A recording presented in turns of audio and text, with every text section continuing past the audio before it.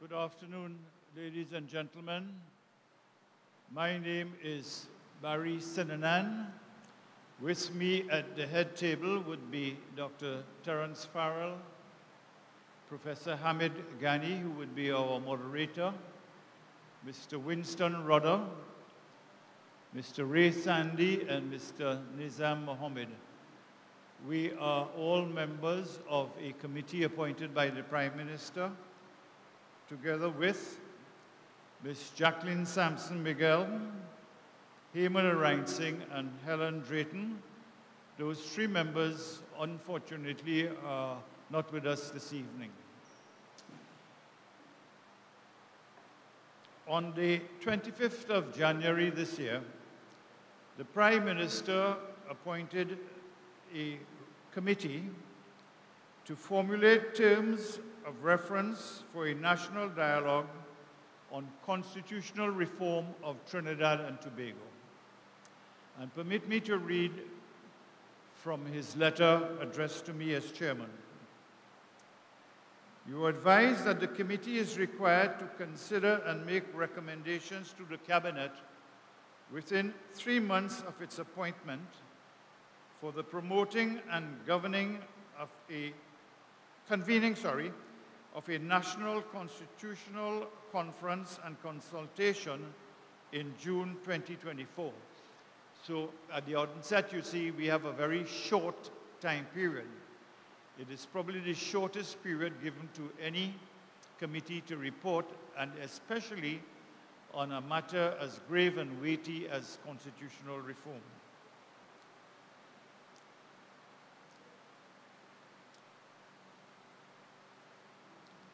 It should be noted that consideration must be given to the diverse nature of the national society, its historical evolution, and the progress made in nationhood since attaining independence, republican status, and matters related thereto. Further, the National Advisory Committee shall incorporate within its proposed terms of reference outline parameters of the subject matter for national debate and for the engagement of the widest cross-section of persons and bodies representing the citizenry, including the diaspora, political parties, NGOs, commercial interests, religious interests, labor and trade union interests, educators and students, with a view to promoting meaningful consultations, debate, and engagement in the offering and exchange of opinions and the making of recommendations for constitutional reform for Trinidad and Tobago. The committee will be required to initiate, consult widely, and guide a national debate towards the generation of a package of ideas and opinions which will be distilled into a working document which will become the working document for the Constitution Conference to be held in June. So it is clear that this committee is not mandated to write or draft a constitution. What we are mandated to do is to obtain the views and opinions of the widest general public in Trinidad and Tobago and in the diaspora. For your information, correspondence was sent to our various high commissions and missions abroad, diplomatic missions, and inviting those commissions to inform the diaspora of our exercise and to receive their contributions. I'm happy to see a crowd which I'm told will be growing shortly simply because of the weather. I urge you to let your views be heard. This exercise is about you, the people of Trinidad and Tobago. It is you that will shape our terms of reference to offer the government. And it is for the government then to take it from there in a national consultation, get all the views from the widest public in Trinidad and Tobago, and then hopefully come up with a draft constitution. So I invite you to relax. I want to welcome all of you here this evening. and please make your contributions. Thank you very much. I will now ask Dr. Farrell to give you an overview of what we're about.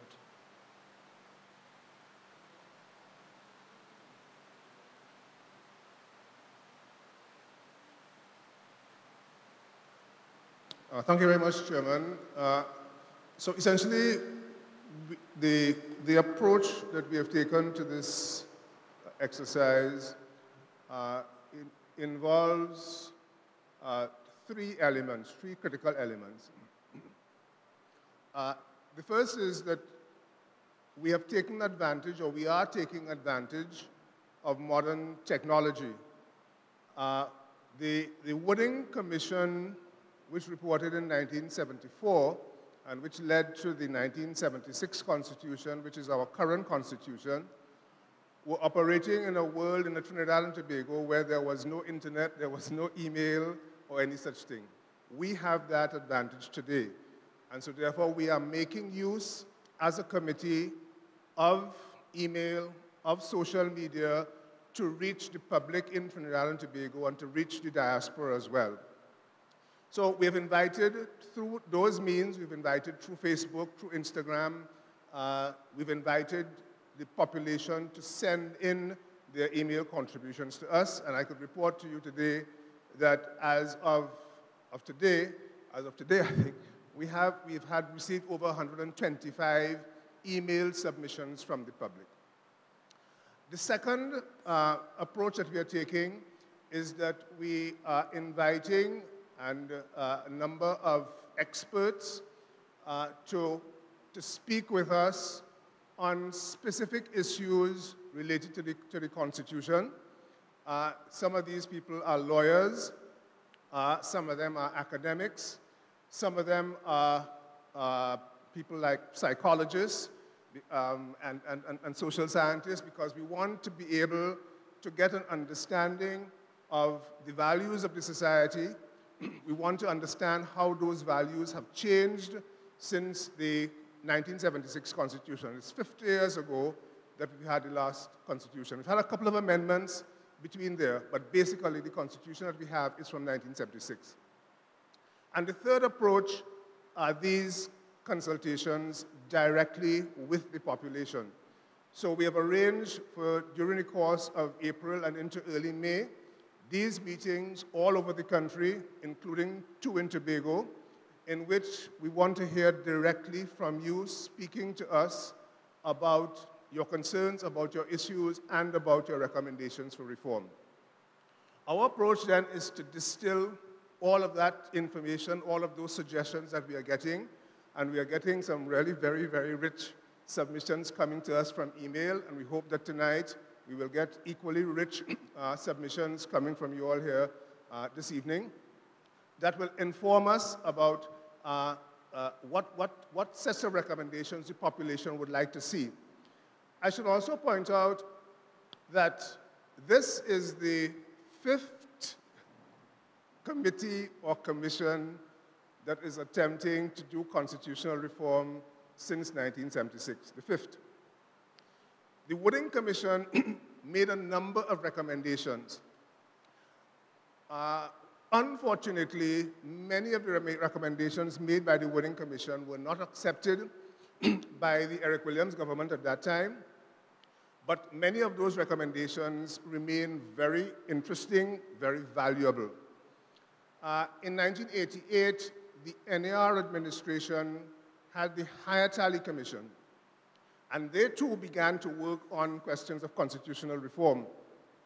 That effort, which involved our friend here, Professor Ghani, was interrupted essentially by the 1990 attempted coup, and so therefore nothing came of that effort. The Pandey administration did not have a constitutional reform committee, but the Pandey administration introduced some significant pieces of legislation with constitutional implications, including the Freedom of Information Act, the Judicial Review Act, and the Integrity in Public Life Act. Those are very important because they do have and they relate to important issues in the Constitution. And then very interestingly, in around 2006, a group of businessmen attempted to draft a constitution for Trinidad and Tobago. This was called the Principles of Fairness Committee. And again, our friend Professor Ghani was involved in that particular effort. They actually drafted a constitution. Then the Manning administration asked Sir Ellis Clark to draft a constitution as well. So this was done in 2009. And then in 2013, the UNC People's Partnership Administration had a committee led by Prakash Ramadar, which also made recommendation for constitutional reform and introduced a constitutional amendment bill into Parliament, which unfortunately lapsed in 2015. So this is the 5th time that the country is attempting constitutional reform. And I know that some people may be very cynical about it, some people may be skeptical about it, but the way in which I look at it, and I think the way in which our committee looks at it, is that all of these different attempts at reform are telling us that people want change in the Constitution, that we need to change the institutions in our Constitution, that they're not working very well. And I often invite people, I say, you pick an institution and tell me which institution is working well. And so therefore, constitutional reform is clearly necessary. It is needed. People want it. So on this occasion, we feel that we can get the exercise done in fairly short order, partly because we have the benefit of all those previous efforts that were made since the Wooding Commission in 1974. We have the benefit of technology today to be able to reach a wide cross-section of people through email, through social media, as well as reaching people here in these public consultations. So we are looking forward to what you have to say this evening.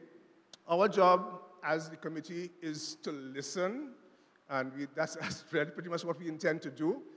If there are aspects of the Constitution that you want to have explained, well, then we could try and explain those to you as well.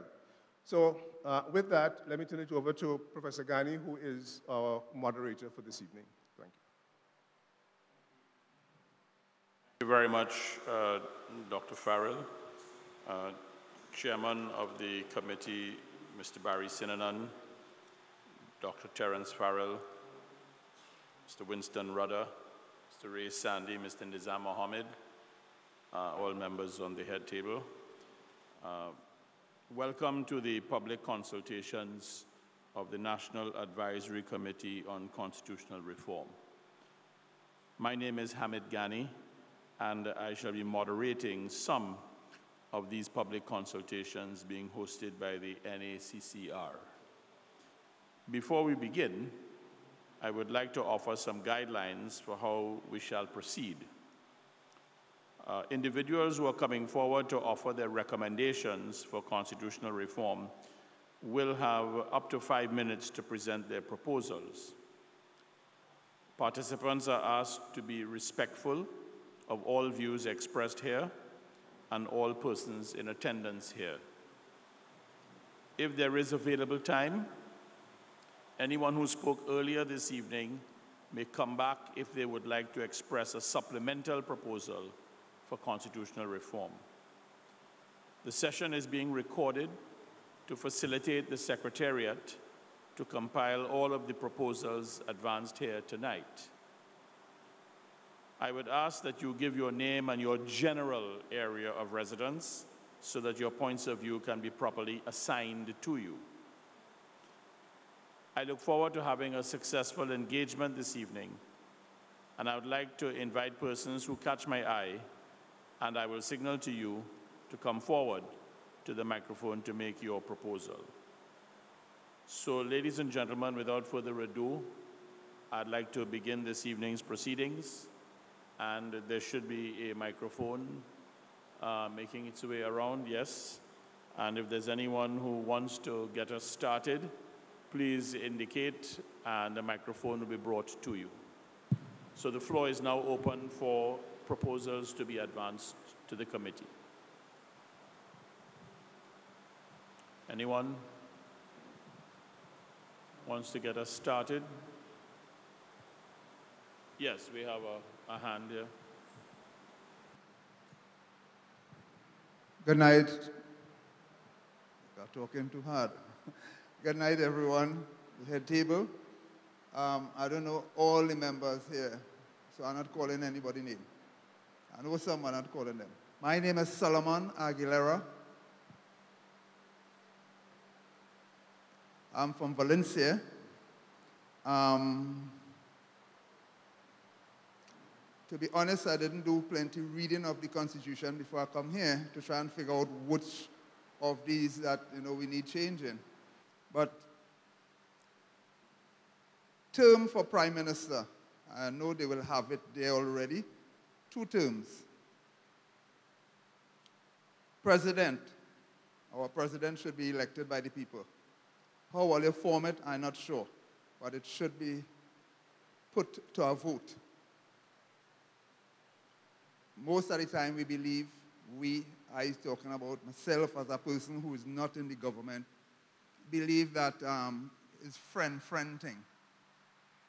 If we select a president by election, I feel it might be better off. How we do it, I'm not sure. Date for election should be not in the back pocket of anybody.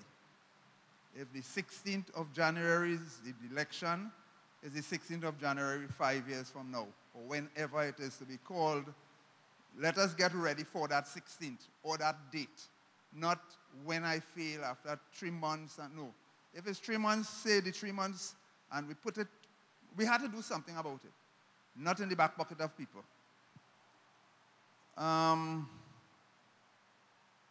Stipend for village councils. We have village councils who may want to act, may want to do, but this voluntary thing ain't working. We're not getting the best out of the village council. Somehow monitor them, somehow figure out how they're getting their money. If they're working, they're not working. If we as the people could get them out, how we can get them out if they're not doing their job. But we need to do something like that. And, well, for now, I'll save 2 minutes for the next time. Thank you. Okay, thank you very much, Mr. Aguilera. Any other persons in the audience who would like to express a view?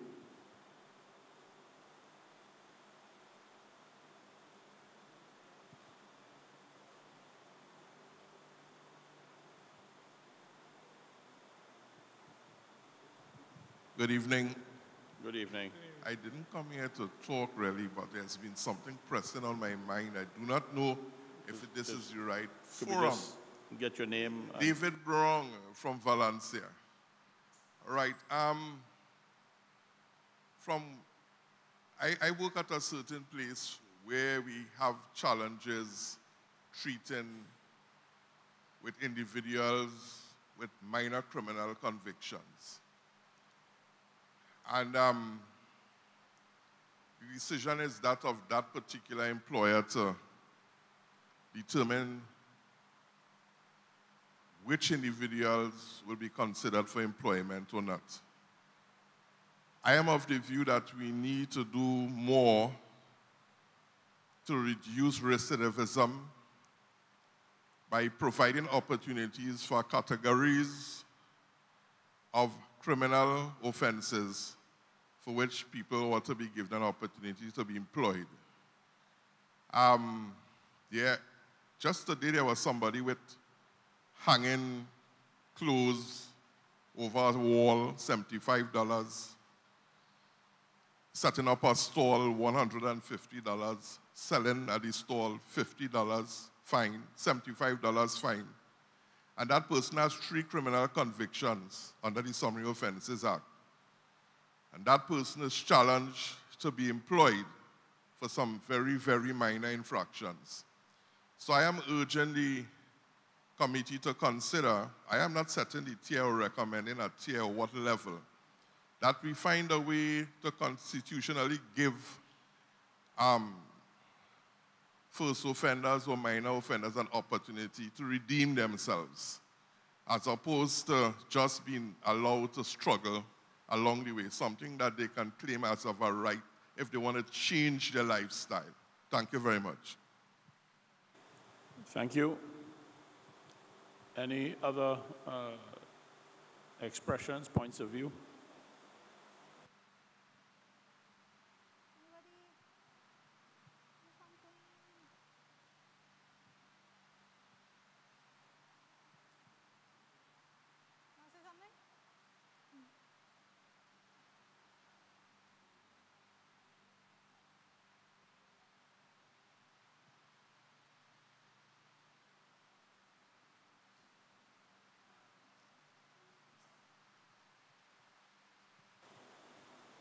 Yes, the microphone is coming to you.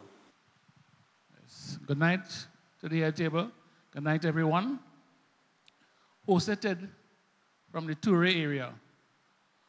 My concern is that within the Constitution, our Constitution, there are many laws that are not being enforced.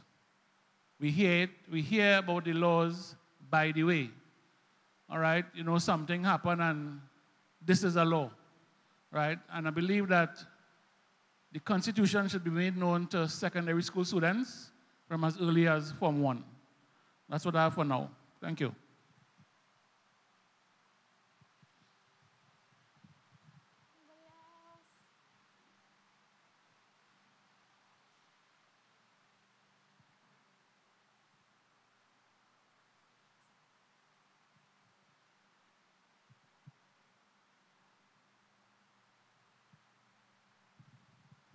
Pleasant good evening to all the citizens of Trinidad and Tobago and also to the head table. Thank God for such a wonderful country that we have freedom of expression. I would like to advance some things here for our Constitution because I'm very concerned. Could we get the name? My name is Johnny Musgrave and I live at Northeastern Settlement, Sangre Grande. So I'm going to just read out quickly what I have here. Each home should have a copy of the new Constitution. Make it law. 2, there should be basic teaching on the major principles of the Constitution, at least in secondary schools. I think somebody said that. Number 3, laws should be made to hold parents more accountable for the unnecessary absenteeism or neglect of their children. 4, laws should be made to deal with children that stray between school and home. 5, the Equal Opportunity Act, Clause 7, needs to be adjusted. It is not democratic in all application. A person should be able to speak their mind for or against any religion in their home, on their street, or in their personal public meeting, etc. Bearing in mind to stay away from doing such in certain proximity to temples, mosques, and churches, etc. Lawmen, such as police officers, judges, lawyers, etc., justice of the peace, should receive severe penalties for encouraging crime. There needs to be more control on the kind of music, not the style, the kind of music played in public vehicles that is vulgar, especially where young people and children are concerned. Another one here, any group that partakes in an attempted coup should not have security companies that uses firearms and should be banned from places where government ministers gather, such as Parliament.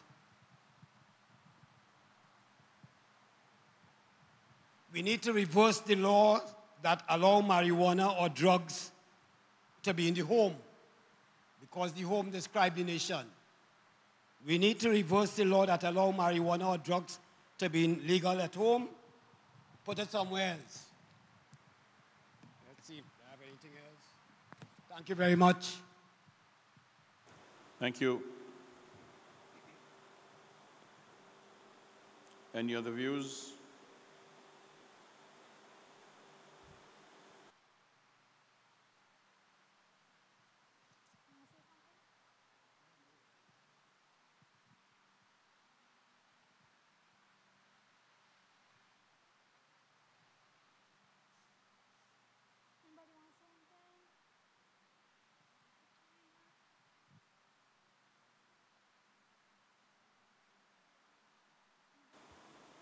Any other views to be expressed?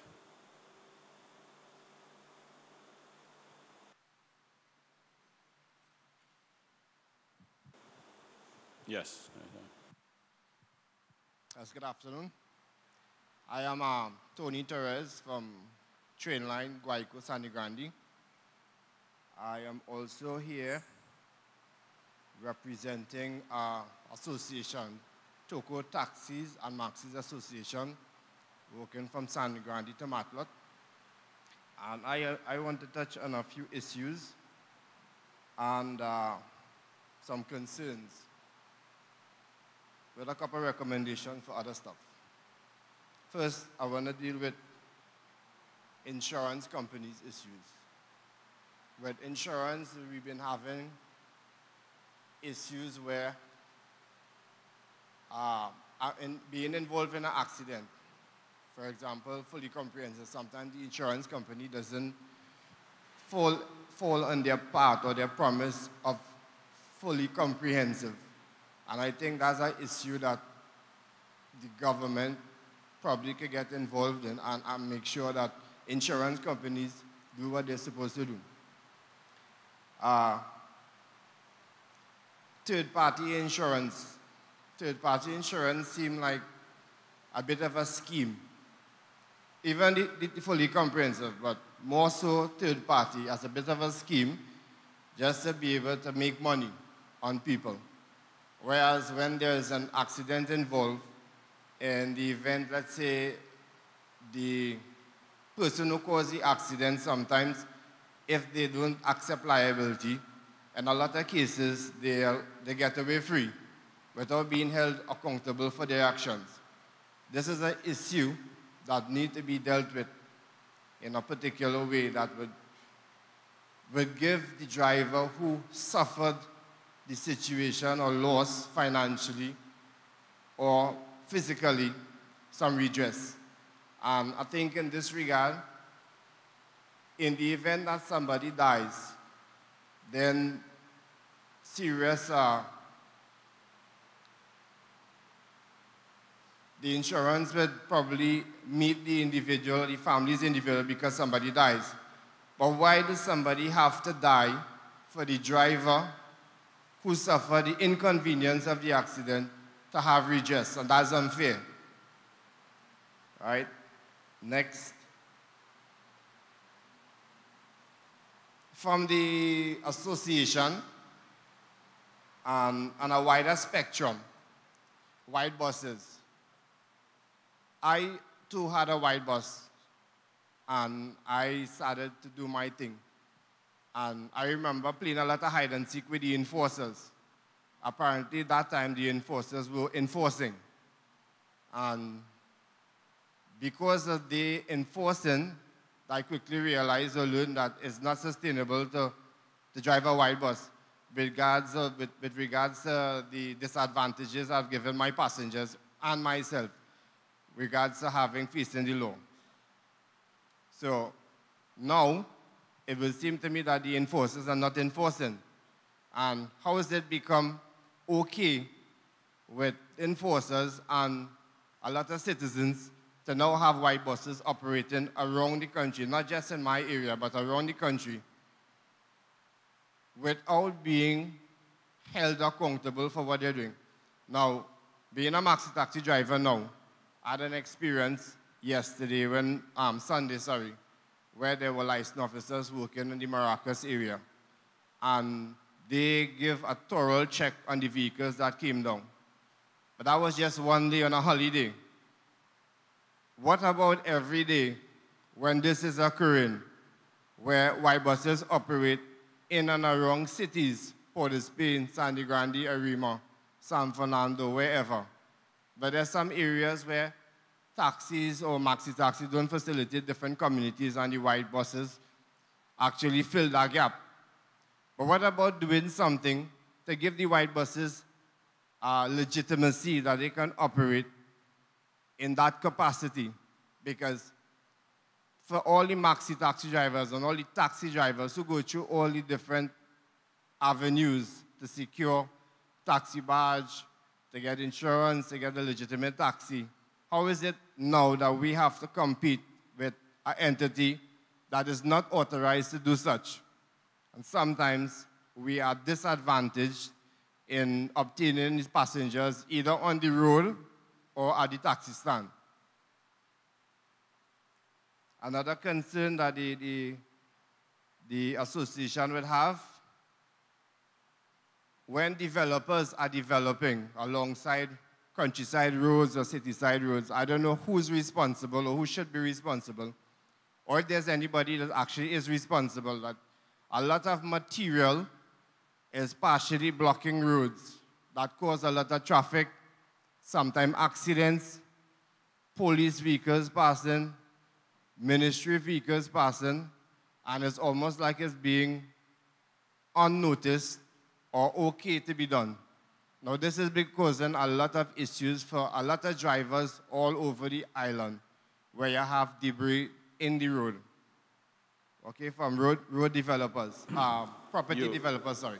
You're coming up on your 5 minutes, so just... Okay. But you stop me when I have to, and then maybe later on I can come back again. Just make a last point, and then we can move on. Okay. One more thing, food vendors alongside the roads. Food vendors should be made to provide parking, at a certain amount of parking for their customers. This too is an issue on the roadways where a lot of unnecessary traffic is created. For taxi drivers, it's very inconvenient since I have to stand for a very long time waiting to get past on the roadway. Thank you. Thank you very much. Any other views to be expressed?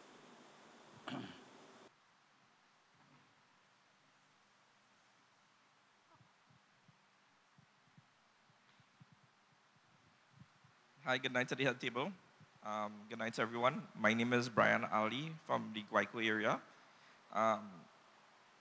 One of my points, I may have many, but this is just the one that comes to mind, is the use of obscene language in public.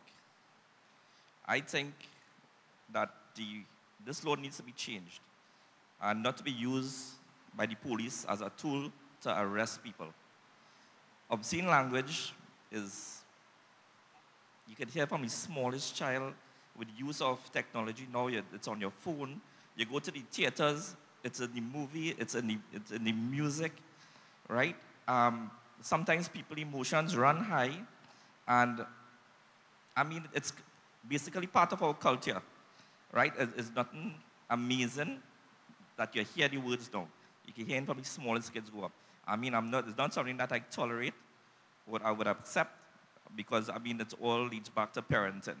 But I think this law needs to be changed because I don't want to see it being used by the police just as a tool to arrest people. Thank you. Thank you. Any other views?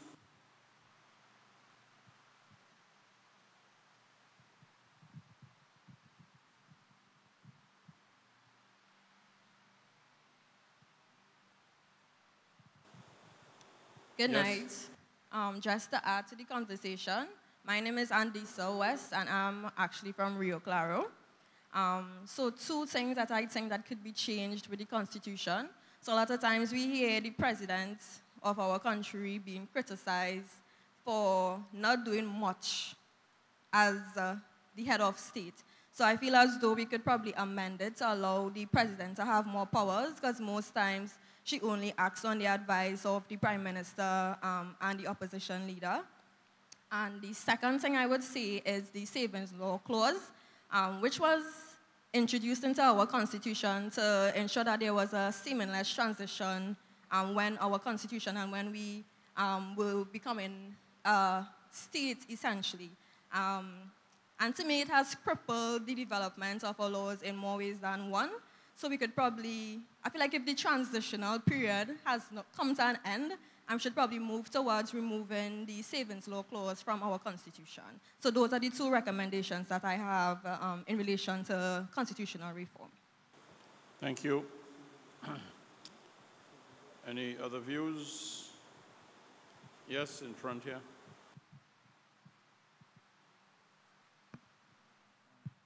Hi, good night, everybody. My name is Elvin Kujo. I'm from Sangre Grande. I'm also here representing the Sangre Grande Chamber of Commerce. Just a quick point, really. It has to do with the public service commissions. You all can hear me, right? The public service commissions. Now, I don't have a solution for the problem, but the problem is obvious in that it's not working the way that it's supposed to work. Promotions, workers are not being promoted in a timely manner. Vacancies are not being filled. Persons are going on vacation and the vacancies are being left open to temporary staff. That's an issue.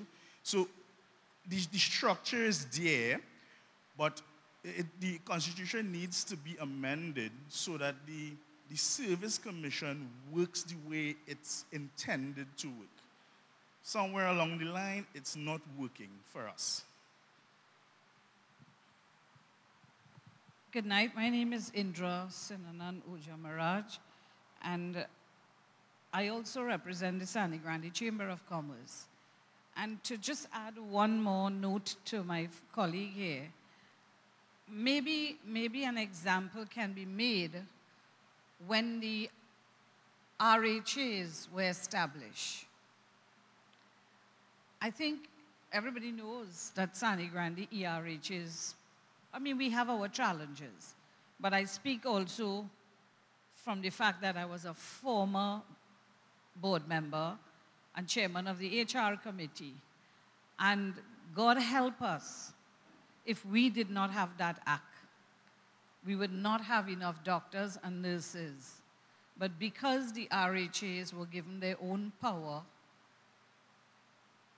apart from the commissions, it is why today we could stand proud about the service in the area. And maybe with the Constitution, the commissions can revisit how they work and what is working for the RHAs, which is a perfect example in the country. We hear about the union challenging. We know that there are lots of commissions in the country. We have the police, we have several. How many really working? And this is where the public servants will get blamed. But it's the commission who really, as they would say, holding the pot by the handle, and they dance to the tune. So maybe that's something, But just a quick note on my 3 minutes left. There are so many contributions would be coming from across the country. But two that I would like to pick on now is the recognition for senior citizens and physically challenged. You travel, you go any other part of the, let's say first world, and you're going through a door, be it the mall or restaurant, and a physically challenged person is 10 feet away. You have to step back 12 feet. They are first in line. The same thing is with people with children or senior citizens. Why we know that under the building and code for construction of commercial buildings, and I think they're enforcing it now, you must have a ramp. How much of it is really being enforced? Who is checking? Where are the banks having a washroom facility? We look at the pensioners outside the bank, and they're lining up. Yes, some have deposits to their account, but what about the majority of them? So senior citizens in this country have toiled the soil for the next generation. and they need to be recognized by given some sort of privilege, simply recognition and first call. Anything you're doing, senior citizen, first call. Maybe some of you might benefit before us, but you all are younger, so we may reach there before you. The other one is with respect to the, let me just pull it up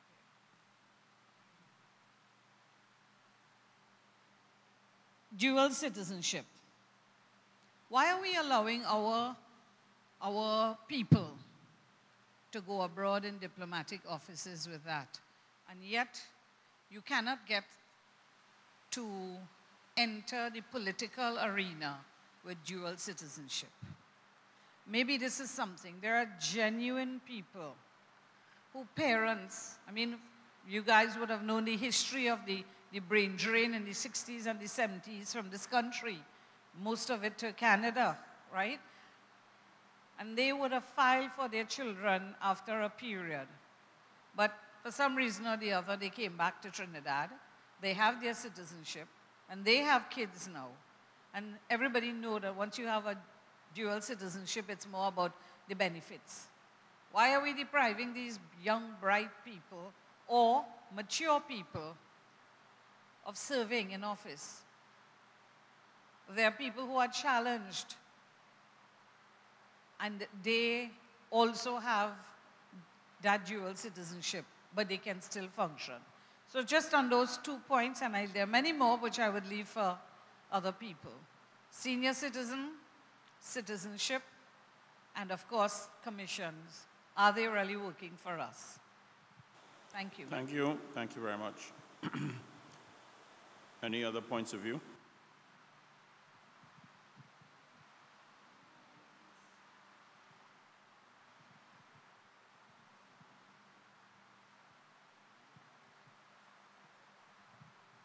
Pleasant good evening to one and all, Chairman of the committee, other members of the head table, my fellow members of council, ladies and gentlemen of the audience. My name is Alderman David Gadar of the Sangre Grande Regional Corporation, a resident of Valencia.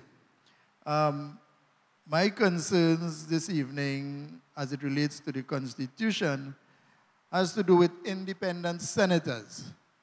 The roles and functions of independent senators in relation to the needs of the general public to have access to them, to probably raise issues on their behalf. Members of the public who, for one reason or the other, are reluctant to go to any political office, for that matter, that is parliamentary offices.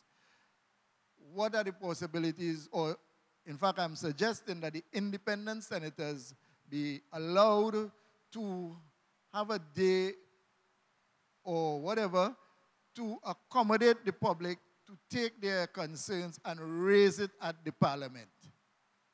So the general public could have a voice in the parliament outside of the parliamentarians. Secondly, policing. On many occasions, we hear at the courts of officers, police officers, making arrests, and at the end of the day, you hear the judgment coming down against the police, and individuals are awarded thousands, if not millions of dollars in compensation. It is high time that these officers be made to pay their way, and not the general public through our taxations, and so where the government will have to pay these individuals for wrongful arrest, because on many occasions you hear that coming from judgments handed down by the courts of Trinidad and Tobago. And thirdly, parliamentary privileges. It is my humble opinion that parliamentary privilege be dispensed with, if not in whole, in part, in the sense that where the public is concerned, when members are maligned in the parliament, they have no redress. It is high time that members of the public be allowed some kind of say in having redress to when they are maligned at the parliament. Thank you.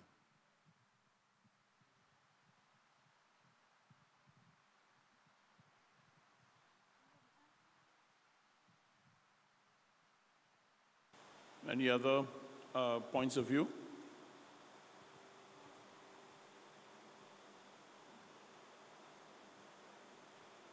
Yes, we have one there and then one here. Good night again. I'll try and take my 2 minutes this time and finish it off. Our culture in Trinidad is to drink anyway. Drink by the bar, drink by the river, drink anyway, anytime, anyhow. It's time we start covering with drinks when we want to drink it. We need, so much times we look at things from other countries that seems to work for them. And we don't want to take part in that. We just want to continue doing what we want in Trinidad. I think we should do something in terms of drinking exposed. See what the American Constitution have about that particular thing. I don't know what it is. I was there, but I don't know what it really is. Banks. Banks make millions of dollars from our money. And somehow we don't get fair dealing from them. A bank would withdraw your money for a penalty or for some basic tax. They save in your money and they take in $25 a month and so on. But they don't even put back part of that. When you catch yourself, your account dry. They don't even inform you that your account going to close. Nothing. They just take every cent. Time for us to check them and see. We need to find out why do they take all this set of money, why they're making so much a profit on our head, and we don't really benefit from it. I sure it have people, if they could, they never put money in the bank. But we just had to do it because when we got a check, we had to change it. I know we have an issue with hanging in Trinidad. Either the hangman is working, I don't know if he's getting paid. But I think because of the Pattern Morgan, we have restrictions. But I think we stay too long to push that, to make our work easier. People on the outside fed up with the foolishness. We just can't take the law into our own hand. But I think we need to do some structure around that where we either time frame. We have too much of people just sit down on their laurels and time running out and they just don't care. In every district, like Sangre Grande, maybe Arima and so on, we should bring a youth camp or a training school, not necessarily YTEP and so on. Youth camp like it used to, like Presto Presto and the others like Tobago Farm School and so on.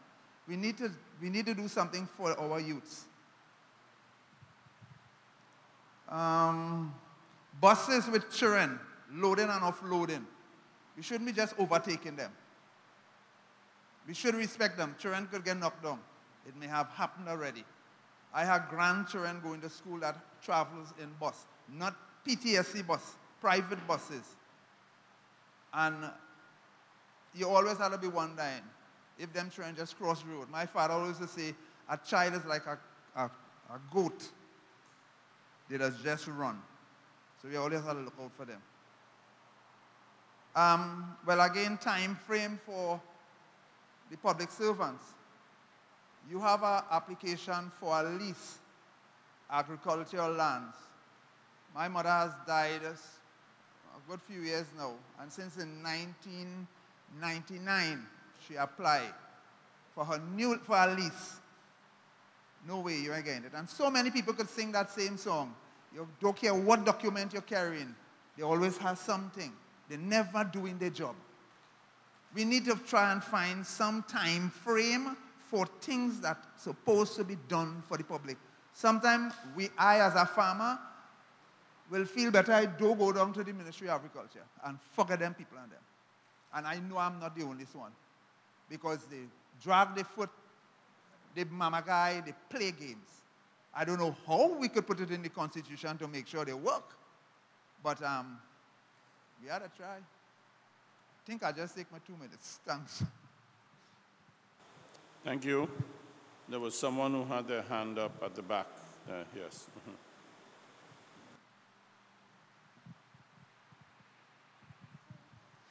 Good night, everyone. My name is Nina Lorraine Khan, and I'm from Guayco, Sangre Grande. I came in a bit late, so I don't know if this was raised before. But my contribution is, I think it's high time that we make the Caribbean Court of Justice our final court of appeal. So that's basically my contribution. Thanks.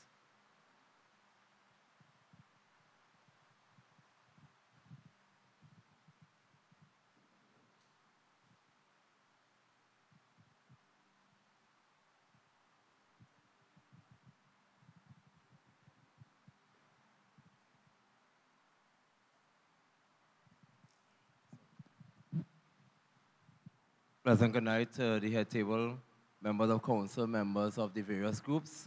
The name is Paul Monglas, former councillor, now alderman at the Sangre Grande Regional Corporation. And let me firstly thank you and welcome you to Sangre Grande. Coming here first to hear our views, which will set the tone for the rest of the country.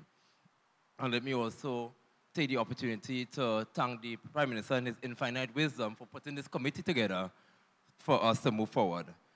There's two suggestions I have. Firstly, I would like to advocate, well, as a local government practitioner, for the inclusion of local government into the Constitution, because I know it is not formally there at this time. And seeing that we are moving towards reform of local government, I'm asking that we place it in the Constitution. And the second suggestion, it was stated earlier on in the advent of social media, how we advertise for this event, seeing that social media is part and parcel of the entire world now, that we include social media as part of our constitution and the proper management of social media, the usage of it, so that we'll have a positive use of social media to benefit our country. Thank you very much. Thank you.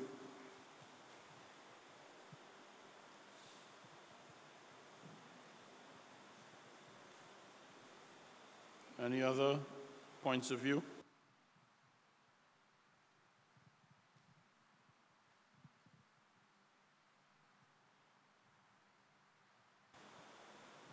Right, thank you, David Brown, Valencia. We appoint a president, and then everything the president does is on the advice of the Prime Minister. I think it's time for an executive president. We really fooling ourselves with this. We've moved away from the system. We are a republic. I would like to see an executive president, so that some election down the road, president so-and-so, with all the powers, as opposed to this ceremonious thing going around in a circle. Thank you. Thank you. Any other views? Pleasant good night, everyone, to the panel. Thank you for being here. We appreciate this opportunity that we are being afforded to state our views with regards to constitutional reform. My name is Yancy Bernard. One of the things I wanted to speak about is basically with regards to religious provisions in this country. I believe the government should separate itself from the various religious organizations and, in fact, the taxpayers' money, not involving each and every taxpayer in the various religious denominations. Even though we appreciate and we pride ourselves as a nation that is diverse in religious and cultures and these things, the government should separate itself from various religious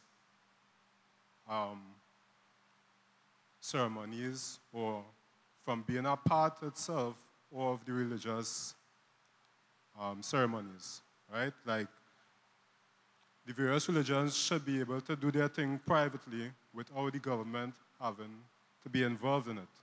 So the government will be separated itself from the various religious institutions, thereby taking away a lot of the idols They should not have the idols in public platforms, but whoever religion, they're free to worship whatever they choose to worship, but it should be done privately without the government being involved in it. And two, my other point is basically on the domestic violence, right? Because the domestic violence act is heavily against men, I should say, right? And the family is the backbone of society. And we need to do something more to promote higher family values, right? So the men, husbands, fathers need to get better rights in this society because at present, the way the laws are structured, men bear the brunt of problems when it comes to divorce, separation, the upbringing of the children. Many studies have shown that children are suffering or do not develop properly as a result of the lack of the father in the household, right? So one of the things that needs to be done is a bigger emphasis on family values and to promote positive marriages. They should be promoting the marital home and doing more things to sustain the family, right? To keep families together. The Constitution should be more focused on the child, the family, keeping the family together instead of just separating, causing separations in the family. So the children will be able to develop in a much better way, having a better family-oriented background, right? So which would keep them away from a lot of crime, drug use, and societal ills. Right? So this is just two of the things I'd like to speak about at this time that I'd like to bring up. Thank you. Thank you. Any other views? Good night, everyone. Good night at table. All right. I have 4 major points with regards. Get the name, please. My apologies. My name is Dave Passad. I'm a resident of the district, right on this road. Okay, so with regards to constitutional reform, and we're looking at certain issues, 4 pertinent points here. First one, significant disparity in the allocation of resources, right? The current situation exists where there's significant disparity in the allocation of resources between different regions, despite similar population sizes. Let us look at some of the challenges that this equation brings about. Inequality and disparity, marginalization and discontent, underdevelopment, political tensions. To address these challenges and achieve a more equitable distribution of resources, constitutional reform could consider several approaches to decentralize and distribution of funds. Fiscal decentralization. Devolve greater fiscal powers to regional local bodies, allowing them to collect and manage their own revenues through taxation, fees, and other means. This will enable the regions to have more control over their finances and tailor spending priorities to local needs. Next point, equalization mechanisms. Implement equalization mechanisms to redistribute funds from wealthier regions to poorer regions, ensuring that all regions have access to basic levels of resources and services. Point 3, needs-based allocation. Develop transparent and objective criteria for allocating funds based on the specific needs and priorities of each region, such as population size, demographic characteristics, socio-economic indicators, infrastructural requirements, and development goals. Empower the regional governments. Strengthen the capacity and autonomy of the regional governments to plan, implement, and monitor development initiatives. Point 5, public participation and accountability. Ensure the decision-making processes related to resource allocation are transparent, participatory, and accountable to local communities. This could involve mechanisms such as public consultations, citizens' participation forums, and independent oversight bodies to enhance accountability and prevent corruption. Right. Let us look at the case of the THA. Just in case fellow residents don't know this, The Sangre Grande Regional Corporations get about $100 million a year. THA does get $3 billion. That is $30 more allocated there for the same size of population, serving the same size of population. How does a child function with 30 times less resources? Right? Let's look at it. Right? What this affords the THA is a greater deal of autonomy, fiscal management, local decision making, community development, accountability, and transparency. We don't have that here. Right? Overall, Tobago's THA system exemplifies how decentralization can empower local communities, enhance democratic participation, and promote more responsive and effective governments by giving people greater control over their resources and decision-making processes. Similar approaches for decentralization in other regions of the country could take place. Right? Let us look at decentralized regional security. Decentralization of government services, particularly in the realm of national and regional security, can play a significant role in combating crime and improving overall public safety. Let us look at some of these ways. Local police units. Constitutional reform can empower local governments in Trinidad to establish and manage their own local police units. These units could be responsible for law enforcement activities within their respective regions, similar to municipal police, but more resourced. Right? Community policing, we already had this. We need to get this back in place. Quality control measures by the residents.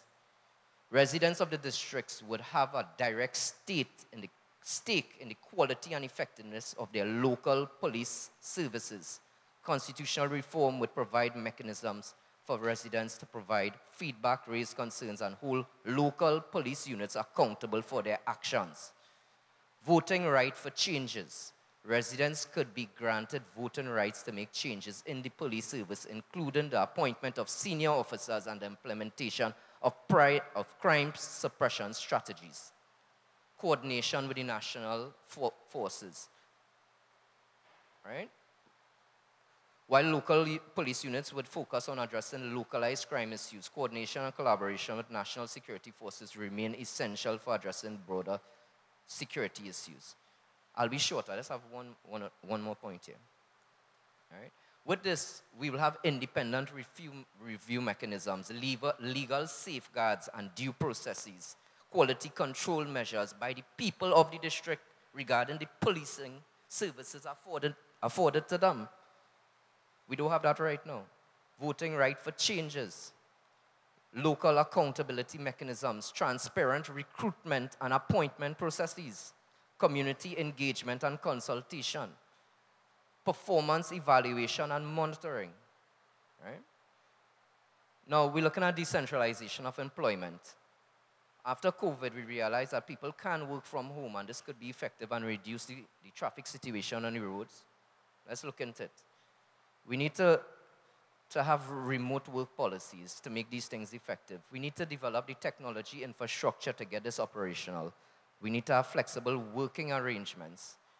This would result in reducing commuting, the square footage on that road that continually occupied. We need to reduce that, the occupancy on that. The improved work-life balance that this will afford the people of our community. You know, when you go to work here to reach Port of Spain, it takes 2.5 hours to reach and 2.5 hours to come back. That's 5 hours of your living day that could be spent with your children. And it could be decentralized into offices here. Why not? Right? Now, you're coming close to your 5 minutes. Yeah, I know. I almost finished here. Constitutional reform and property taxation. Let us look at that. Do we, after we're looking at this debacle taking place right now, we have any control over what's going on? My property was valued the same property as the finance minister's property in Marval. I live in the lowest, the area with the lowest human development index in Trinidad and Tobago, but I share the same rental value for my property with the finance minister in Marval. This sounds logical to me or anybody else. We have no control over these things, right? So we need to have local control over the taxation rates. Direct investment in the vicinity and the community by our taxes, not spent outside of the region. This will build our value here. enhance local development and prosperity, transparency and accountability, fairness and equity, stimulus for property improvement. Overall, decentralization of government and constitutional reform can help address issues associated with property taxation by empowering local communities and to determine taxation policies. Guys, I guess that's all I have to say with regards to these things. Okay, Thank you for your you. time.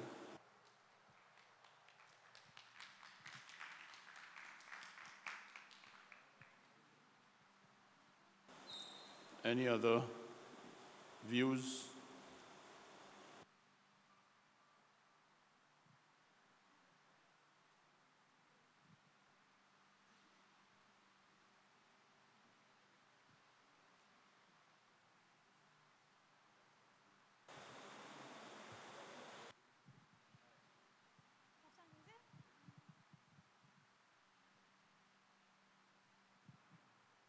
Hi, good night, everyone. My name is Salwan Lal, and I'm a resident from Barbande, Ojo, Sangre Grande. Well, I'm on the roots side of this whole seminar here right now.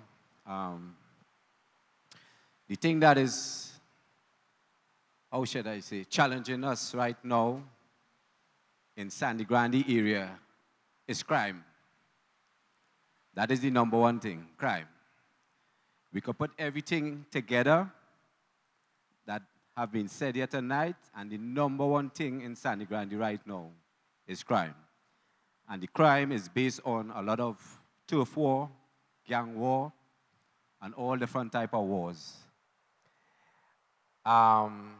It is so, how should I say, it is so out of control right now that a lot of the young youths are being recruited to be part of this crime that is happening in our community. The young guys are being recruited, so many of them are dropping out of schools. Many of them are dropping out of trade. They're dropping out of sports because the type of influence that they're getting right now, they believe to be a gangster is the way to go. And this is so sad. And the only time we may hear some kind of response to these things is when someone get gunned down. You may hear he was a good boy, or you may hear he was a bad boy. But what it is, what is really being done, or what it have in place to avoid these young guys being killed on a regular basis. I can remember when I was growing up, the things I used to be hearing is that it takes a village to raise a child. Well, in the time that we are living in, is the gangsters and them who are raising the children. Because when the parents and them leave and they go to their work or wherever, these young people have the freedom to move around and to interact with these people, and them, both young boys and girls. Some of the boys might end up on the gangs. Some of them, you see them at the side of the road, at the corners. Either they're gambling, they're smoking weed, or they're conspiring to commit some crime. So I am asking tonight what it is we are going to do, or what it is we have in place to offer to the youths and them to distract them, to deter them from turning to a life of crime. When we look at it, some of these young men are not getting love from their home. There are a lot of broken homes that they are coming from. So they believe to themselves when they go in these gangs and them, that they are being loved, that the gang leader have their back, and they gravitate to that. Are we putting things in place to help them direct their energy in more positive things, like in sports? I can remember when I was growing up, they used to have, in different areas, they used to have football tournaments. And these tournaments used to bring out a lot of young people. And they used to take part in it, and some of them when people came there and they saw the talent, some of them was taken to different clubs and so forth. How come these things has just vanished? I can remember on this Toko road here. I'm not from Toko. I am from Port of Spain. But I can remember it had a nice competition up on that side here, where the fields and them was well kept, and the young men could have go out and exercise and kick a ball and do certain things. And they used to have the tournaments now that would attract them now, that they believe to themselves by performing good in these tournaments, something good could have come out of it. I'm not seeing these things. I'm not seeing these things. And next thing I will bring up is with the police service. Yes, there are hard-working officers, but then there are officers who are corrupt, rogue officers, who are putting pressure on the good officers and them. A lot of these officers, now the good officers, they need some kind of social interaction. Yes, I may hear that you all have a social department in the TTPS, but then tell me how it is, it can have a department like that, and yet still officers are committing suicide. And all crazy things are happening to them. Why is that happening? Something is definitely wrong. There's a breakdown somewhere. There are some officers, they're not even happy to go to work, but they're just going to work because of whatever reason, because something has been broken down in the TTPS. And if we don't have happy officers and officers who are willing to go to work, how would we get the protection that we need in the community? We would not get it. You're coming close to your 5 minutes. Yes. Yes, we would not get it. So when we talk in community, it is a holistic effort. And when things are put in place, it's not that we see you all once a year or once every 2 years, the same way when election time is coming around, we see you so often. It is a good thing to do that we can see you a little more often in the community, that these young people will see that you all mean business and you're all really interested in them. Thank you very much. Thank you. Any other? There was someone in front here. Yeah. You had your hand up? Yeah.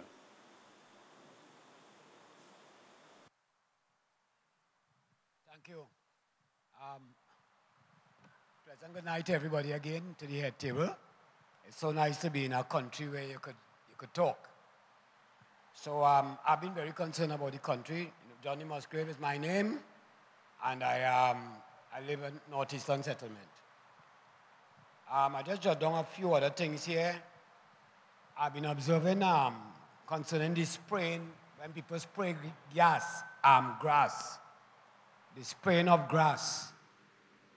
So sometimes people spray grass, and sometimes you have people could pass the grass and get poisoned. So what I'm saying here is a person spraying their compound should serve notice to the neighbors in close proximity and place a sign on the grass that is sprayed where the public, people pass in the public.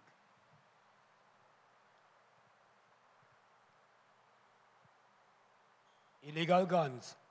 People found with illegal guns or in gangs should not receive bail for some months. That is common sense. So I hope you could use the common sense. Common sense is God's sense. Security companies should ensure that their officers are safe. We have a lot of big security companies and the way they place, the position they place the officers in, I don't know, and a lot of good men get killed. Before government sell our resources, such as the pitch lake, I'm not too sure on the story with the pitch lake, but before the government sell our resources, a referendum should be taken countrywide on such, and clear notice should be given to the public on such. Receipts.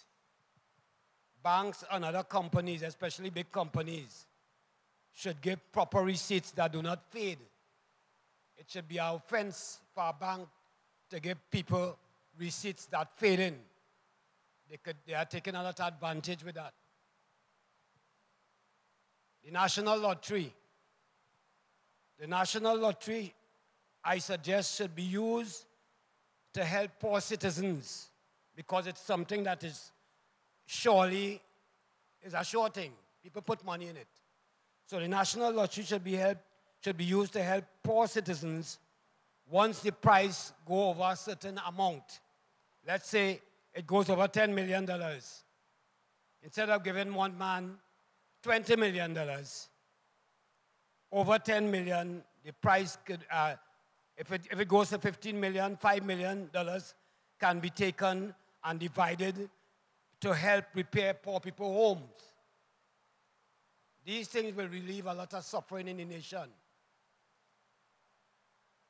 And last of all, there's a need for wardens, plainclothes and otherwise, checking farmers to ensure that they use spray on plants properly. Farmers take plants into the public to sell too short after they spray them. That is happening. Businesses, wardens to ensure that businesses give receipt. A lot of businesses not giving receipt. Big businesses.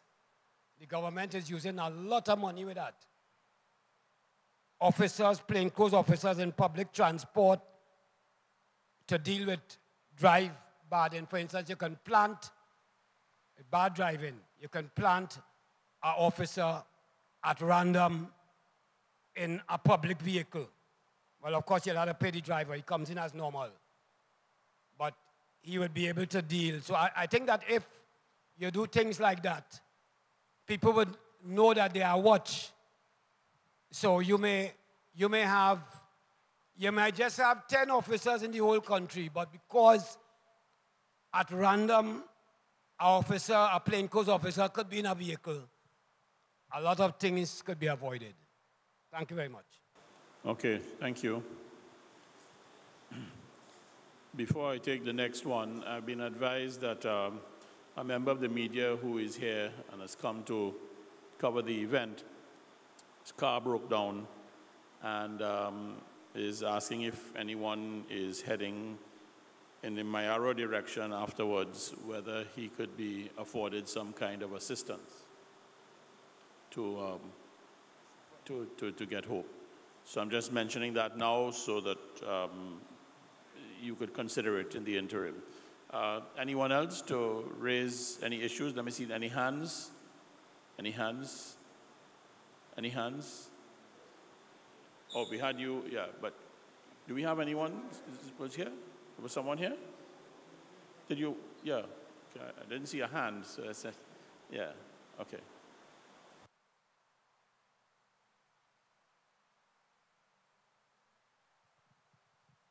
A pleasant good night, everyone. Anicia Williams, Councillor for Valencia East Toco. I want to say a pleasant good night to members of the head table, members of council, and all members of this public gallery. My contribution tonight, I just want to reiterate based on what a member of the public stated. Considering the mushrooming crime situation, decisions need to be made with regards to the death penalty and the retention of the Privy Council as our final court appeal, right? And if a decision is made towards abolishment, then the definite and irreversible term of imprisonment need to be made mandatory. That is my suggestion on that terms. And I also want to piggyback on what Mr. Tid has stated earlier on in his contribution concerning making it mandatory for the constitutional reform in schools, so making it mandatory that it's been taught in the schools, right? And also lowering the voting age to 17 years. I came up with that because of the fact that 17-year-olds are eligible to obtain their license. So this is my contribution based on that, and also as the councillor for Valencia East Toko, Toko is such a large area. And in order for us to properly administer, for it to be properly well administered, right, the geography of an area should be looked at when forming constituencies and electoral districts, right? So that is my contribution this evening. Thanks. Thank you.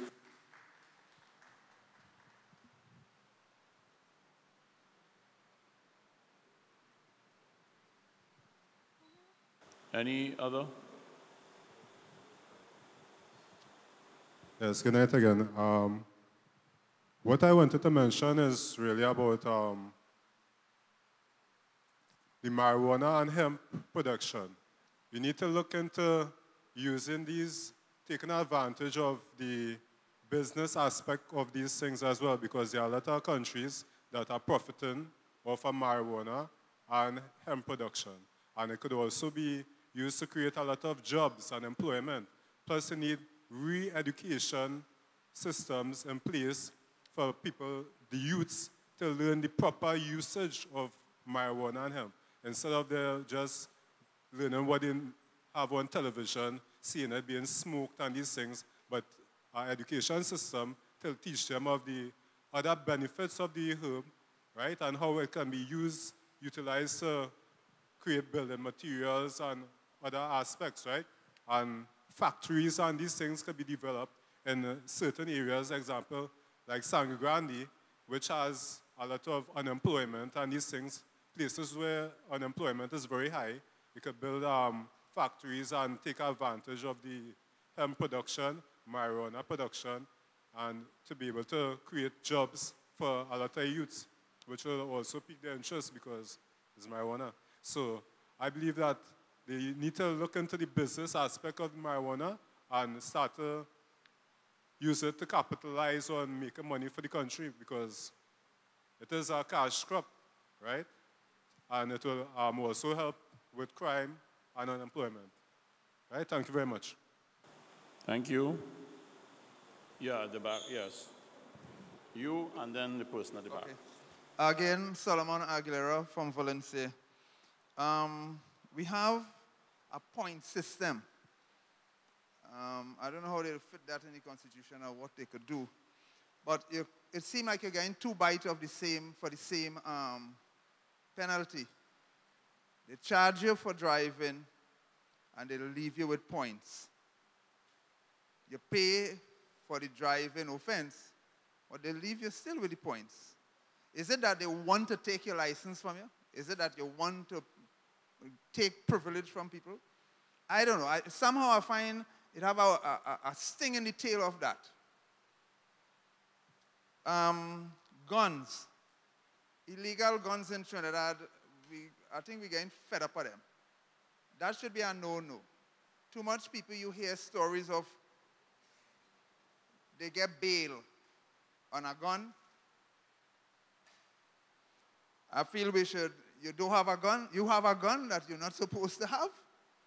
The magistrate is supposed to do what they're supposed to do with you. And somehow, like, I don't know, we can't mandate the magistrate do, but I think we could put things in place that says when something like this happens, Your Honor, your job is to do this. That is not a discretion. Your job is to do what is supposed to be done with a person having an illegal gun. You have 1, 2, 3 strikes. I think we're supposed to do something about that. You can't be having guns. Tourists coming into Trinidad, leave them alone. You interfere with that tourist, mandate, as long as somebody's a tourist in this country. Find some way, somehow, to send a signal to these people. You can't do that. There are things we have to try and put in place that you can't do. It has to be written so that we could challenge. If you don't do what the law say, we will deal with the magistrate or whosoever is supposed to do the law. And I don't know how you'll fit it. That is all your job. Thanks. At the back, no, to the left, to your left. Yeah, there was someone who had a hand up. Yeah. A pleasant good night to the head table, to each and everyone in the room. A pleasant good night My name is Kemba. I'm from the Danbury Hill area, Sangre Grande. Tonight, my contribution will be on behalf of the youths of, I want to say, Sangre Grande and my area. Now, when I look at the laws of Trinidad and Tobago, everything is 18 years and older. But there are youngsters finishing school, having their CXE level at age 16, right? And they still have to, the parents, some parents cannot afford to still send a child. They don't struggle for them to reach 16 to finish Form 5, and then they still have to find a next year or two before the child could get a proper job in this country because they have to be 18 years and older. And in other countries where we pattern, like America, it's at age 16. So I think that is one of the things we should look at. 16-year-olds being able to vote, being able to work in a proper job because they have their qualifications, and not just try to stifle them for the next 2 years until they reach 18. That's my contribution. Thank you. There's someone over there.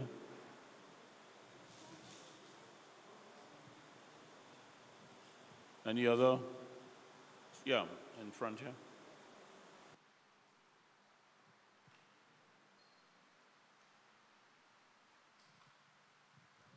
Thank you there. Alderman David Gaddar, once again, just an addition to my suggestions earlier that national service becomes mandatory.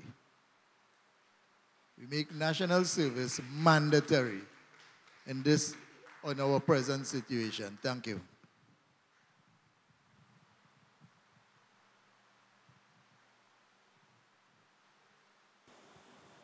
Any other views?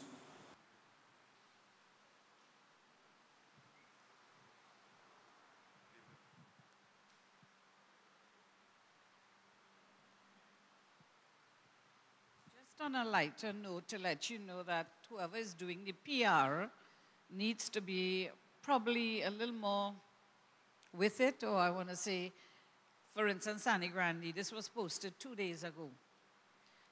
Point 14 now, who you posted the 3 venues, they have 3 days. Diego Martin have 5 days. One of the things we need to recognize is that Sangre Grande is on the same level with all of these towns, and we should be given the due respect, because I'm quite sure that there are people within this entire region who would have wanted to come out, but 2 days' notice was a bit too short. So just maybe if you could take that into going into another area so that they don't fall within the same thing that happened there. Right? Thank you.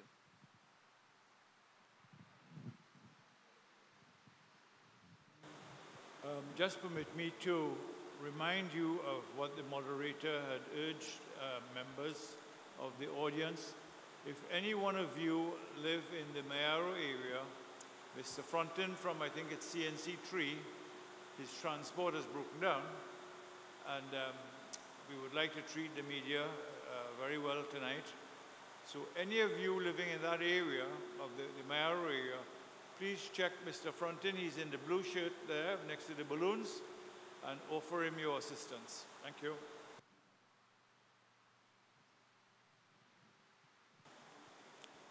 Any further? Yes. Good night. Sean Mahis.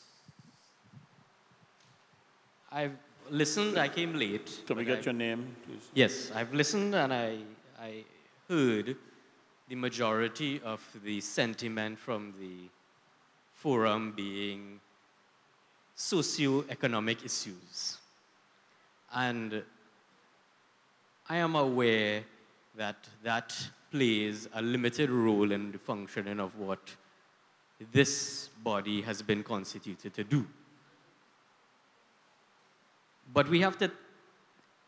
Yeah, could we just get the name? Sean Mahis. Sean Mahis. right?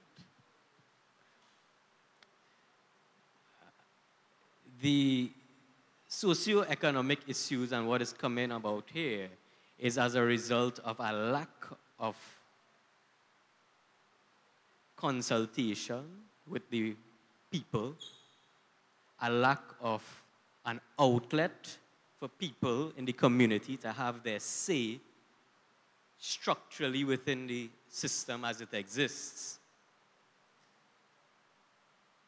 And you can see people have lots of very valid solutions that they would like to speak to power. But unless they are part of the political system and perhaps have some sort of say and influence and they know somebody, that seems to be the only way your voice can be heard.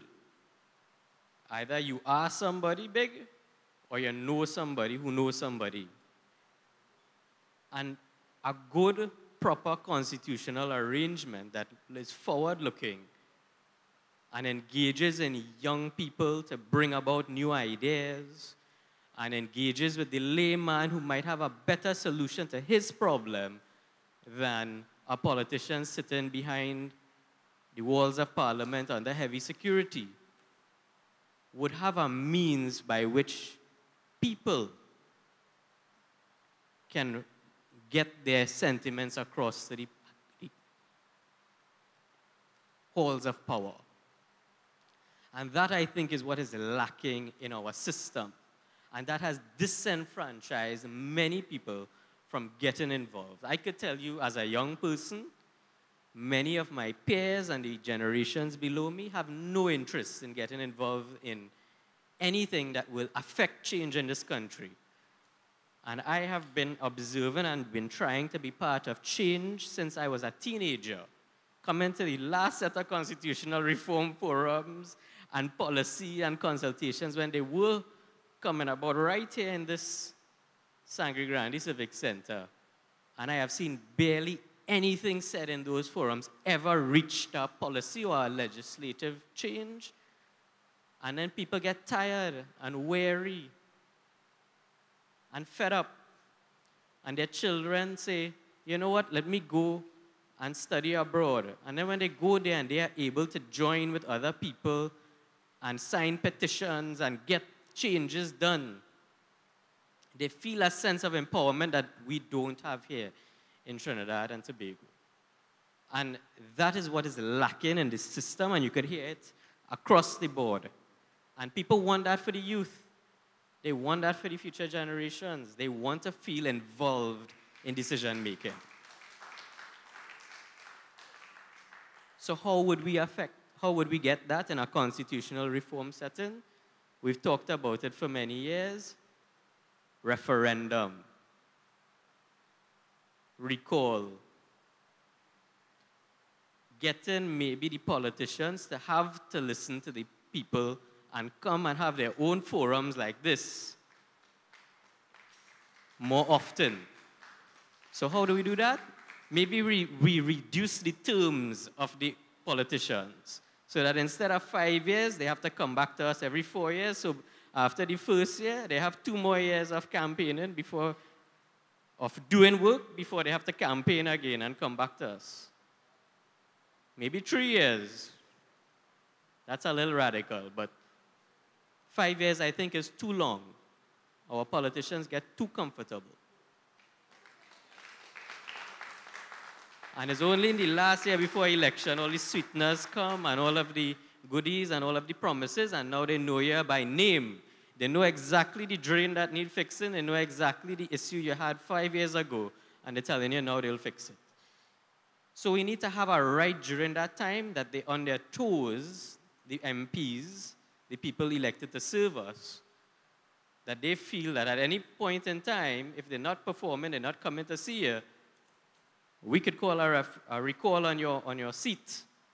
We could even come up with an idea, like some of the nice ideas I heard this evening, and gather 100,000 people and help people feel involved in one cause that could help their community.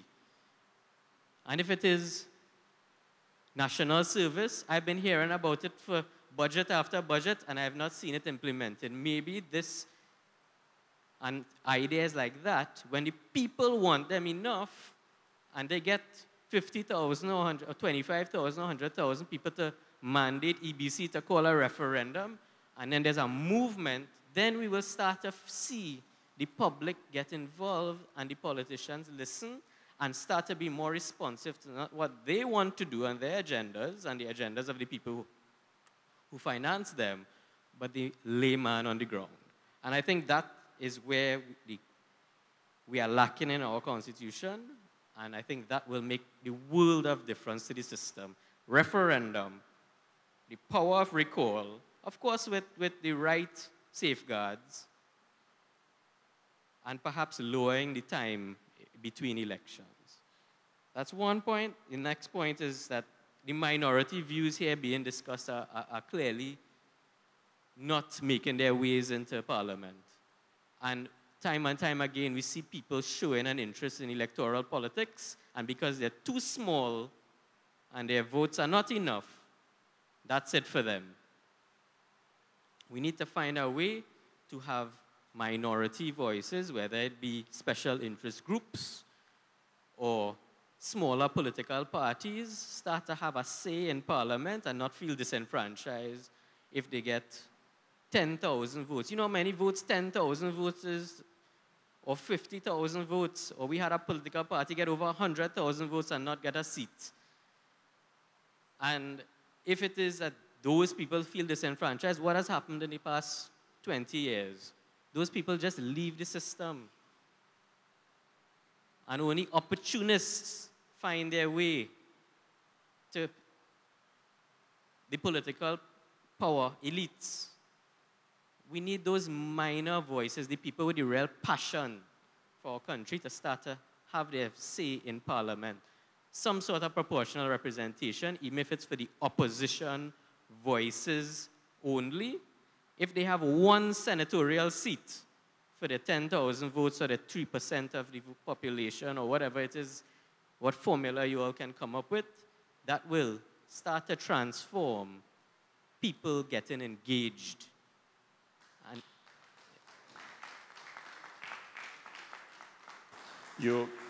just to let you know, you're coming close to your 5 minutes. Sure, I think that will address the disenfranchised youth.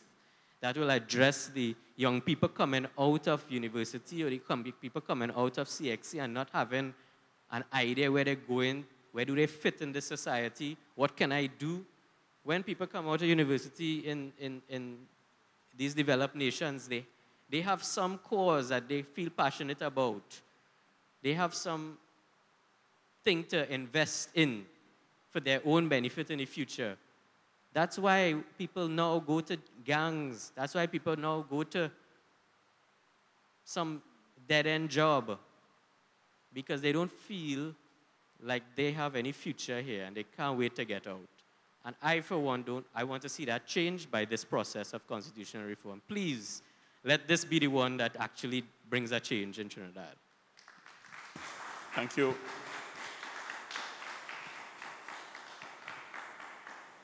Any other views?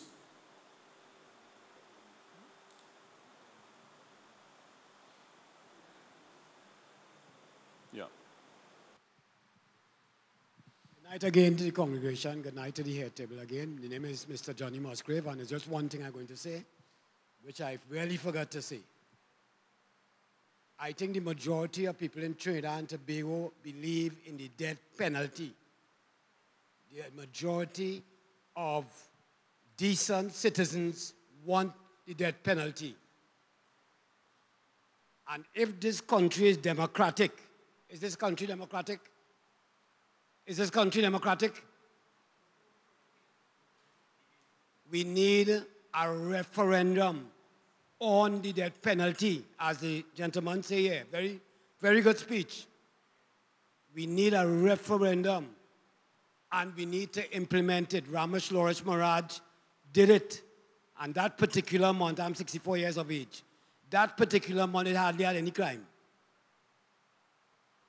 The saying is, it's not going to change anything. That is not the attitude. The problem is, if you kill somebody cold-blooded, you must die. We're not talking about whether it could change nothing. That's not what it's about. It's about justice. We need some justice in this country, and I am asking everybody to take a paper there who believe in the death penalty tonight. Take a paper and put it inside there. But now is your chance to talk. Because most likely the United Nations, we have a man at the head of the United Nations right now in Trinidad. And he's going to do everything the United Nations says to change the laws of this country.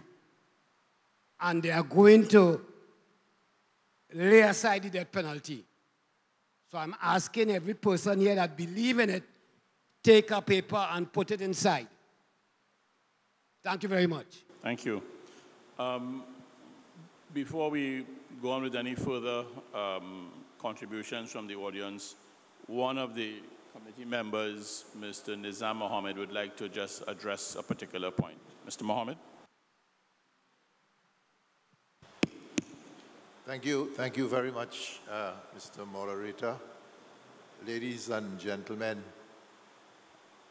I want to express my deep-felt gratitude and thanks to you all for responding to our invitation. I just want to make two comments in relation to two matters that were raised by two of the contributors. That does not mean to say, and I want to emphasize this, every single individual who has spoken in this meeting here tonight, your contribution is so precious. I hope you understand and you appreciate that. The lady representing the Chamber of Commerce, she mentioned about Sangre Grande. Perhaps we could have done better. I want to tell you something. I personally felt that we need to go out there and level with the people and get the response from the ground. So I want to tell you, we tried our very best. And we approached this community at different levels, right? And we thought that people who have leadership responsibilities would help us, because the thing that really distresses every one of us, you and me and all of us here, is that everything that we try to do to lift this nation of Trinidad and Tobago, we cannot help but see what we are seeing through the lens of partisan politics. This attempt, my friend Dr. Farrell says this is our 5th attempt. Nothing came out of the first 4, starting in 1974-75 and producing the Republican Constitution, the Wooding Commission. Until now, we cannot resist seeing things as being national in scope and in perspective. What I would like is to get the help of the people of Trinidad and Tobago. That is why I am in it. I felt this is an opportunity. A friend in the back there spoke about gangs. And my friend here just spoke about the disillusionment of the public in general. We have lost confidence in ourselves. Why has this happened? What can we do, if anything at all, to restore that kind of confidence?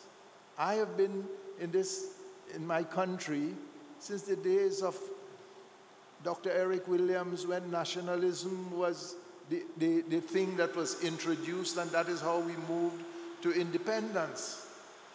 And today, for some strange reasons, we seem not to understand that this attempt that is being made by this committee is a big break for Trinidad and Tobago.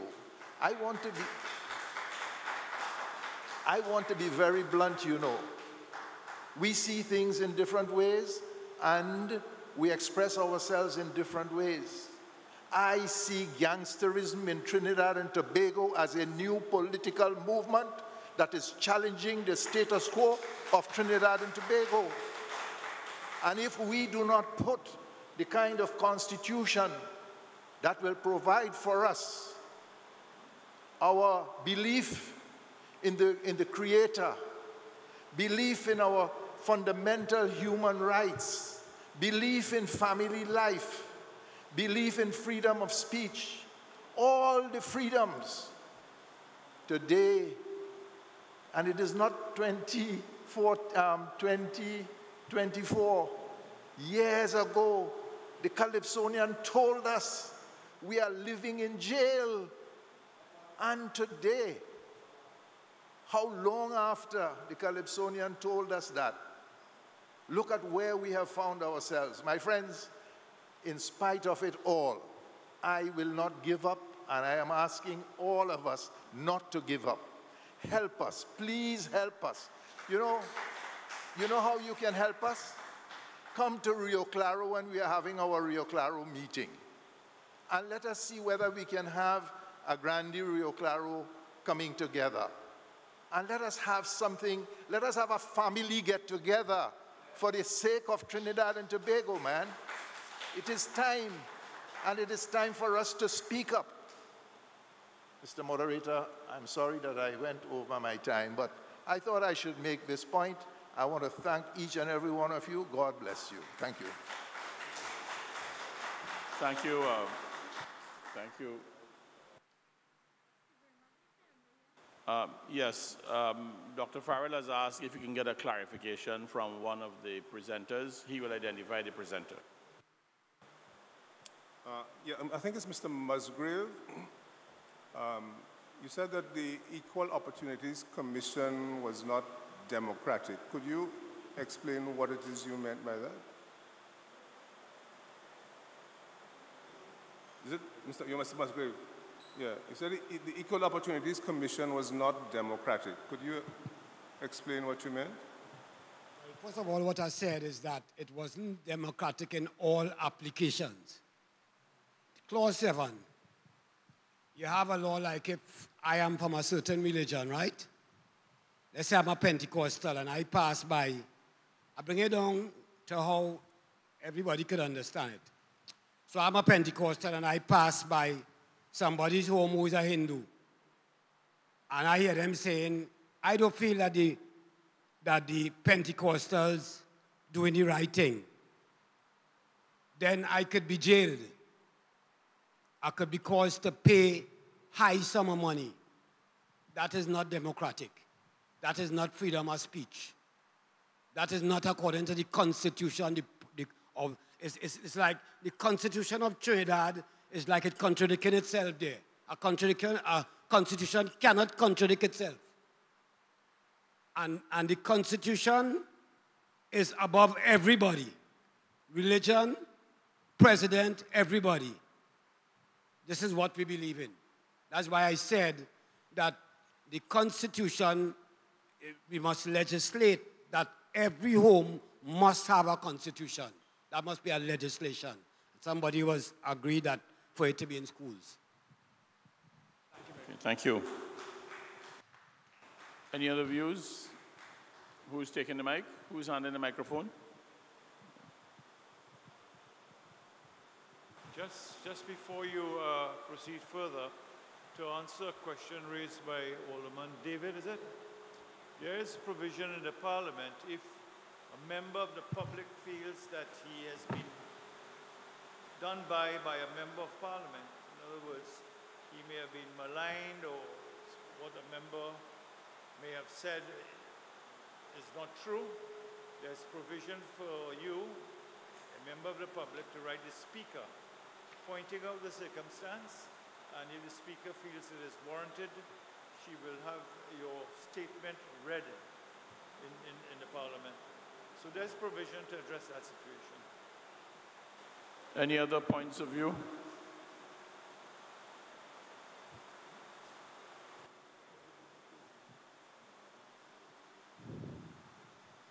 Yeah, I have heard, gentleman here. Hi, good evening, everyone. My name is David Guy. I am a resident of Sangre Grande. I am also the councillor of Sangre Grande Northeast. First, I want to apologize for not being able to listen to all the comments. So I don't know if what I'm about to say was said by any member before I was in and out of the meeting. In my humble opinion, crime has been way out of control in our country. Criminals tend to believe that they have the upper hand. It is time we as a country put back the fear in the criminal elements, the fear that they instill in us when they inflict their violence on us as a people. Example, when someone is a victim of gun violence, that person lives with that fear every single day for the rest of their lives. It is time when a criminal is before the courts for gun violence, he feels the fear of God every single day of his life. I am suggesting that the death penalty be placed upon any offender with a gun.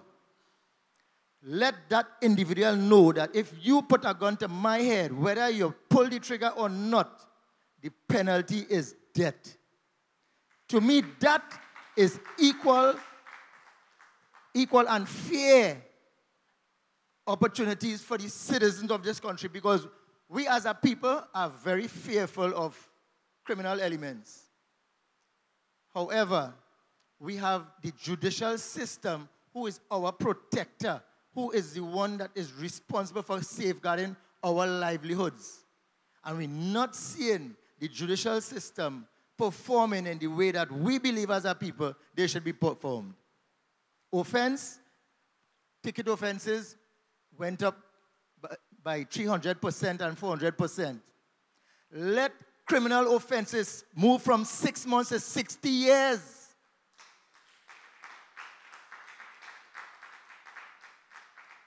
Only then the criminal elements in this country will know that we are serious about crime.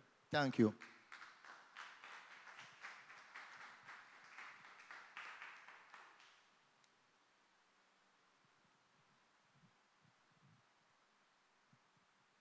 Yes, good night. I'm Tony Torres again.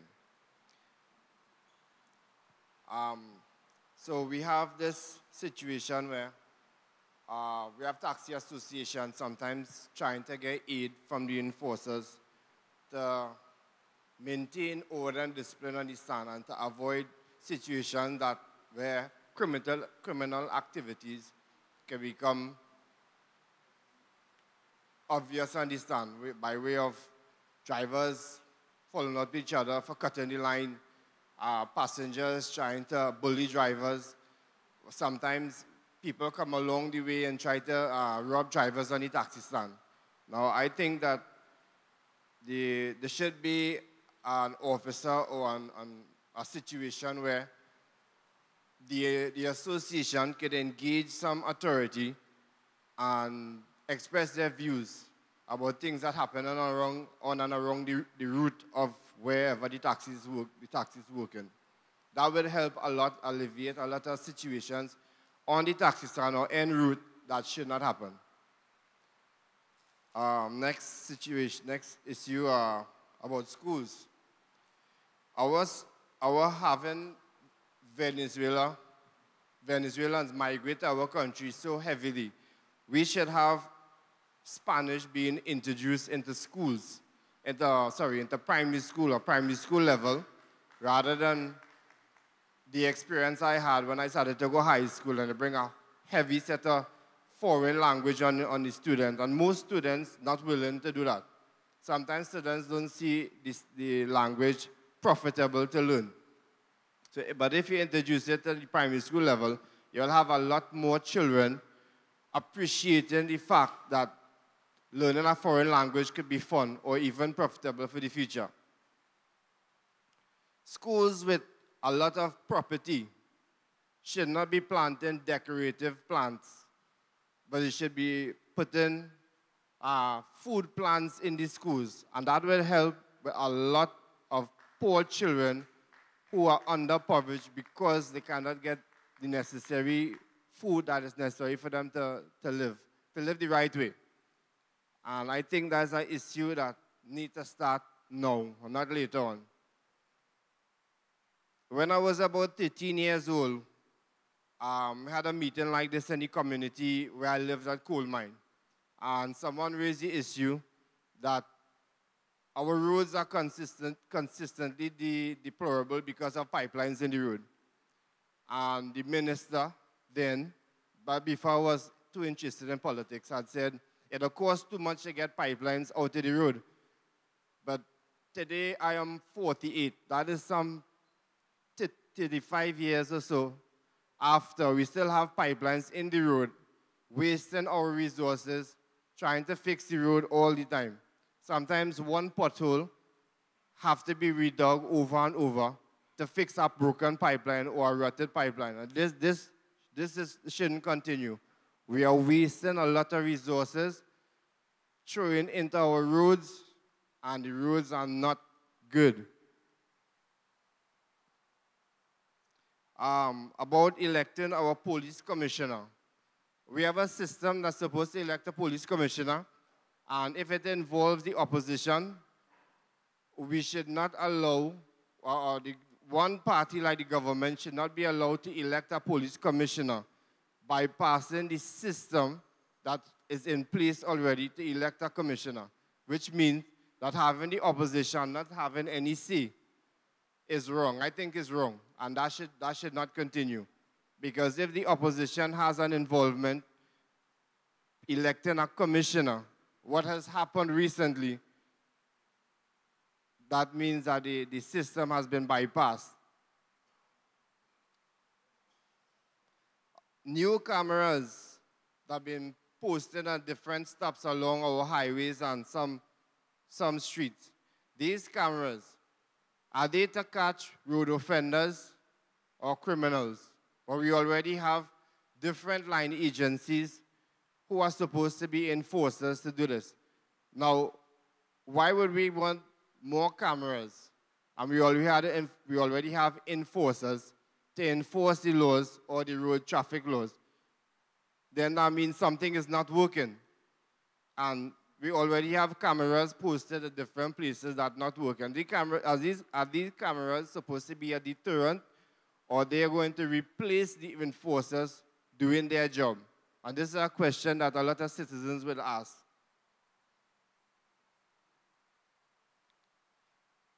Yes, I think that's it there. Thank you. Thank you.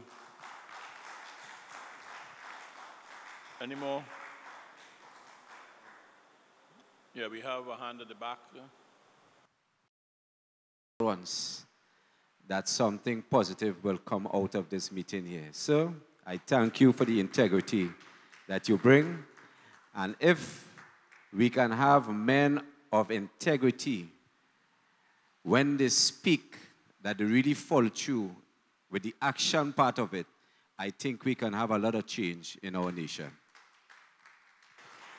Thank you.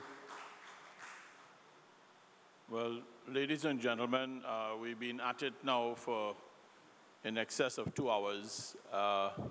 So at this stage, what I would like to do is maybe invite the chairman of the committee to say a few words.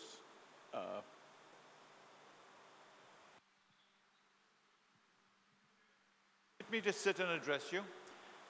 I would like to sincerely thank all members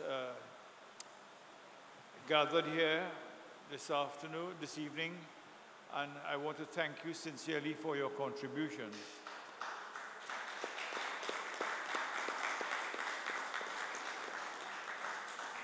we have some pamphlets which will be given out to you, and in that pamphlet you will see some words saying it is your constitution, your voice.